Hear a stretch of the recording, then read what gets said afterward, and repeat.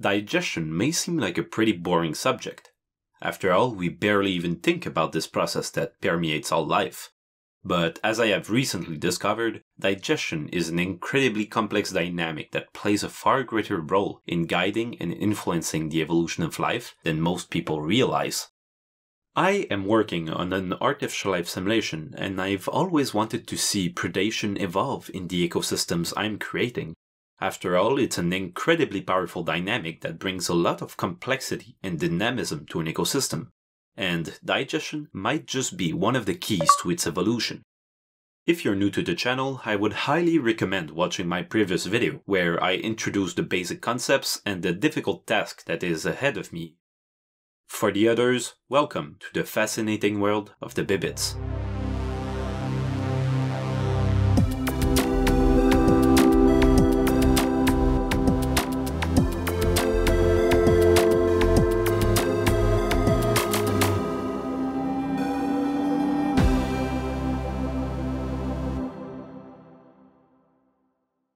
Like we saw last time, this quest for enabling the evolution of predation is going to be hard. Not only do we have the difficult task of making predation a viable ecological niche, we also have to make the transition to predation possible. Last time, I tried engineering my own species to see if a stable predator-prey relation was even possible, and we saw that it wasn't. This was due to the fact that herbivores had it too easy, and would always evolve after some time to become too hard to catch and kill. Thanks to the help of the community, I understood that herbivores were too good, and the solution to give them a harder time was introducing materials and digestion to the simulation. Initially, the Bibites instantly received the energy of the food they ate. As soon as food would enter their mouth, the pellets would be converted to energy, with an efficiency that depends on the diet gene of the individual. To my knowledge, digestion was just not an important dynamic to implement. The two food types also had the same efficiency curve, just because I didn't think it would have much impact. What was I even thinking? On Earth, many dynamics and adaptations can be linked to an organism's affinity to a certain kind of food. Plants are far less energy dense and are usually harder to digest than other forms. As such, herbivores tend to be slower, use more of their time to eat, and need to eat a bigger overall mass of feed every day to sustain themselves. Some animals, like the koala, specialized heavily to eat eucalyptus leaves almost exclusively. Their brain evolved to be as small as possible to maintain basic functions and to use the less amount of energy possible. Their microbiome is essential to their ability to digest. An interesting and potentially disturbing fact is that in order to obtain their initial microbiomes, koala newborns need to ingest the fecal secretions of their mothers as their first meal. While it's a very interesting example of just how hard being a herbivore can be, I don't think I want to go that far. On the other end, carnivores profit from a food source that is usually far denser in energy and that is proportionally far easier to digest. Some specialized carnivores can go many weeks between feedings. It now seems clear to me that having different statistics across different types of food is the way to go. In order to do that, I first needed to simulate materials. Different materials will have different characteristics that will influence how good or bad of a food source it will be. Like said previously, I want the plants to be far less energy dense and be harder to digest, but softer and easier to bite off. They will also require Bibites to be better adapted, as the conversion efficiency will very rapidly decrease as the Bibites' genetic affinity toward plants decreases, potentially reaching the negatives. Meat should be far more energy dense and be processed easier by the stomach. It should also be more forgiving, as the efficiency curve would allow Bibites with a low genetic affinity toward meat to still be able to process it to an extent. Now, instead of just counting the energy in something and handling that value, like I was doing, I can track and manage the amounts directly. If I have two pellets of the same size, one made of plant and the other made of meat, they will occupy the same space but have different mass, contain different amount of energy, and so on. This system of material simulation also opens a lot of doors for the future. I already see a few more materials that could be added, like rocks, actual blood, fat, and so on. I would just have to define the characteristics of those new materials and they would integrate nicely with the rest of the systems. But I think that their Digestion system as well as their vision system will have to be updated before making that a reality. And now, it's digestion time. Oh yeah, it's all coming together. First, a Bibite needs to swallow something. The Bibites have control over how open their mouth is, which lets them control what size of objects will be able to enter their stomach. If the object is too big, they can attack it to try and bite off a chunk depending on the hardness of the material and if they are strong enough.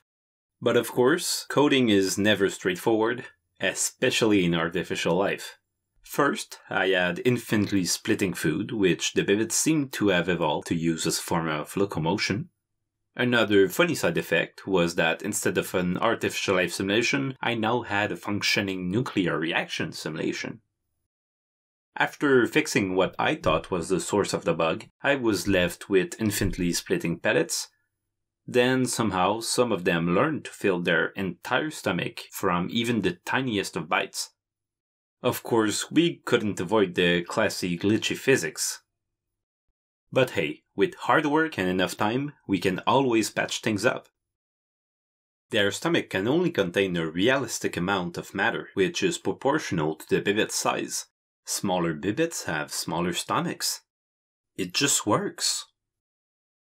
Then, they have a neuron that allows them to control the acid level in their stomach, which controls the total digestion potential. The matter in their stomach is slowly digested depending on the acid level. Having less acid than the amount of food makes digestion slower, but having too much acid compared to the amount of stuff, while increasing the speed of digestion, decreases the efficiency. Then, each material, depending on its respective properties, will be digested at a given rate, and finally, the Bibite, depending on its diet affinities, will either gain or lose energy proportionally. This would mean that a carnivore trying to digest plants would lose energy in doing so. Considering that plants are less reactive and thus digested slower, this could easily be overshadowed by a small amount of meat also being digested at the same time. It's all a matter of proportions. In fact, I've already seen a few carnivores evolve to also swallow plants in order to slow down the digestion of meat in their stomachs and let it accumulate instead of digesting it right away, which is pretty interesting. Also, bigger Bibites have a bigger stomach and will be able to digest more matter in parallel. As a result, every Bibite will run on what we'll call an energy budget. Depending on their food of choice, their affinity toward it, their size, their metabolism speed, and other factors, they'll have a certain amount of energy per second that they can use, assuming they're always full. If they use less than this limit, they'll accumulate the surplus in their energy reserves, up to a certain amount. If they use more, they'll tap into their energy reserves, and if it's empty, their health. Potentially, even, dying of exhaustion. As a result, depending on their size, metabolism, and food affinities, they'll have different lifestyles that are more viable. Another thing to consider, and that I'll need to keep on balancing in the future, is the efficiency curve of the materials. Basically, if we want a viable evolutionary path to carnivory, omnivory and scavenging seem to be intermediaries of choice. So the efficiency curves for both plant and meat must be adjusted so that an omnivore diet is also viable, just like many of you commented in the last video. If we go back to the simulation I presented in the last video, the herbivores managed to outcompete their predators over time. What we wanted to create with this update was basically to bar off a certain portion of the genetic domain to herbivores, leaving a safe haven for predators that'll have an easier time catching prey that run on a tighter energy budget. Now, with tests, I see that this is indeed the case. Herbivores now have a limit after which they can't keep getting better. They do evolve in response to being chased, and do get better at avoiding their predators, but only to a certain extent. Additionally, I followed on the suggestion many of you made, and added a more robust aging system that ensures that the Bibites that are becoming too old start to lose strength, speed, and viability. They'll make very good prey for the potential predators. I still haven't managed to make the predator niche completely viable, but this seems much better than before. Now they end up eventually dying from other sources than their prey being too good. Sometimes it's just that they keep eating all their own babies, or that they eat so many herbivores that they drive themselves to extinction. I'll call that progress. So, what's next? It's adamantly clear what you all want. I did a quick calculation, and approximately a third of the comments on the last video pointed to plant evolution. I absolutely agree that this is something that needs to be done at some point. In fact, I already had it in my roadmap for some time, but I admit that it makes so much sense in the context of nerfing herbivores and encouraging multiple niches to form. I also think that it will make the simulation a lot more dynamic and interesting. However, a lot needs to be done before that's possible. As an example, for plant evolution to be interesting, it would be nice to have environmental variation that would influence how different types of plants would grow across the map. And for that to make sense, we need bigger simulations that allow for more variation. Also, Bibites would have to be able to differentiate between the different kinds of plants and different types of plant parts, which they are not yet capable of doing because their vision system is extremely lacking. In order to give them a new vision system, as well as allow plants to evolve too, I first need to finally implement a new modular evolutive algorithm that I've been designing and working on for a long time, but always put off implementing in the Bibites because of the amount of work that it will require. Well, if implementing plant evolution is a new priority, I guess it's finally time to implement the biome algorithm in the Bibites. Basically, I want to make it so that their bodies, genes, and capacities can evolve more freely compared to now. At the moment, the Bibites have a fixed amount of genes, brain inputs, and brain outputs. In fact, a Bibite as they are at the moment will never be able to evolve new body parts, new senses, or new capacities. This is what I want to address and revolutionize with the biome algorithm. I'm also planning on implementing this new algorithm through DOTS and ECS, a new framework by Unity that is extremely promising in terms of performance and efficiency, which will allow us to run far bigger simulations with more potential to then implement more features, like environmental variations, more complex systems, and much more. Obviously, this will not be easy, and will probably take some time. However, in the meantime, I'll try making other types of videos related to the project that will keep you distracted. I'll show you interesting simulations people manage to evolve, maybe some educational videos about life and evolution using the Bibites as a tool, and other stuff like that. We'll see.